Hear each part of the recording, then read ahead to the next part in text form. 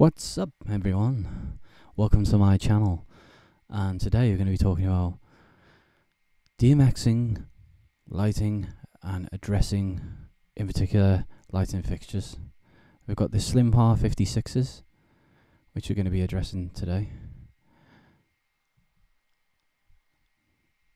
Interestingly, we are addressing these fixtures today, but you can use the color option. There's a color option on the back that you can use to just manually up and down. Just press up and down on the arrow keys and then click enter to enter the color into the light. So you can just select from like a preset range of colors, ranging from like 1 to 7, I think.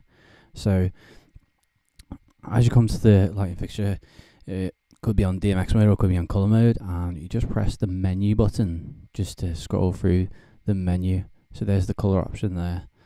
I'm just going to keep pressing the menu button because we're looking for 7-channel mode because we're going to DMX these lights today. So press enter, and then you enter into this like D. The letter D stands for like DMX address. So your DMX address is going to be, say, 15, for example, and you can like use the up and down buttons just to scroll through the different numbers, and then when you're done DMXing, just click enter.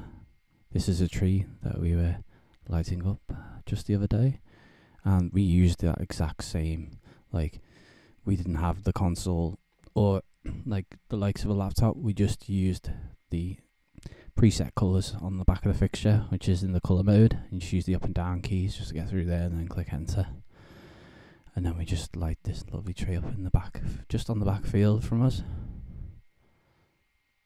My son thought it looked pretty awesome. So please like and subscribe. Thanks for watching.